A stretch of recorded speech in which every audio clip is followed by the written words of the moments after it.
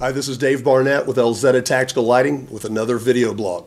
Today we're going to talk about sound, or the lack thereof. Now you might think sound is a strange topic for a video blog and a blog series dedicated to tactical lighting.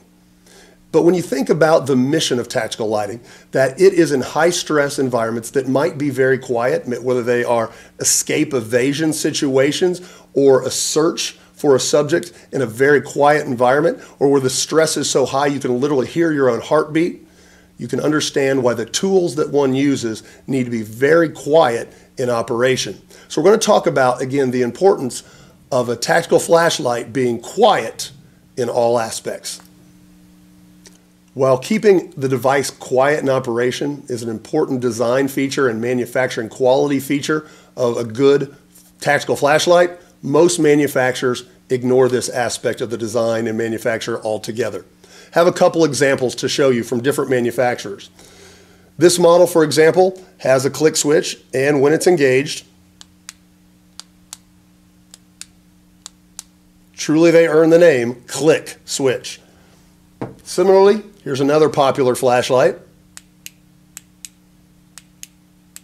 Again, very noisy, very loud, that can certainly be heard not only here on a video, but in a situation where stealth and silence is truly needed.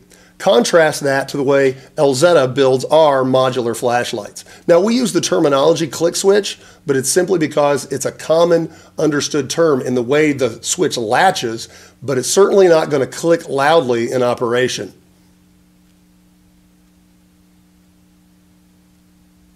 Now, some people might make the argument, oh, but I rely on that click to let me know a feedback that the flashlight has indeed latched on. The problem with that should be obvious. In tactical situations, sometimes you might need stealth, covert silence. Other times you've got all kinds of chaos and gunshots firing. If you rely on a click audibly to let you know that your flashlight has turned on, you're going to be in bad trouble when things go really bad and bullets are flying. While switches account for the vast majority of noise that comes from most flashlights, another source of noise you should be aware of, for somewhat different reasons, is electrical noise that can be generated by either a poorly designed and or poorly manufactured LED flashlight. And this comes in more of a humming, droning sound or a buzzing sound that is often low enough in volume that you may have to hold it by your ear to even detect it.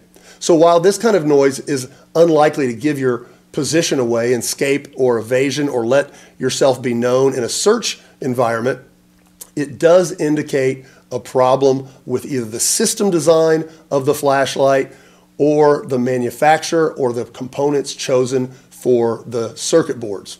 Now, it doesn't just happen on inexpensive, cheap flashlights that you'll find at the hardware store. This flashlight, for example, retails for over $300. If you hold it by your ear, you can hear a very distinct humming or buzzing sound. Certainly not something you want in a quality electronic product. Hopefully this quick video blog has given you another thing to think about in terms of tactical flashlights. As you can see from looking at all of our different video blogs, there's a lot more to building and producing quality flashlights than most people think about. Elite tactical units, special operations force, are often called quiet professionals, and they need their tools to be quiet as well. Make sure when you have a quality tactical flashlight, it is indeed quiet in all its operation. After all, light is to be seen, not heard.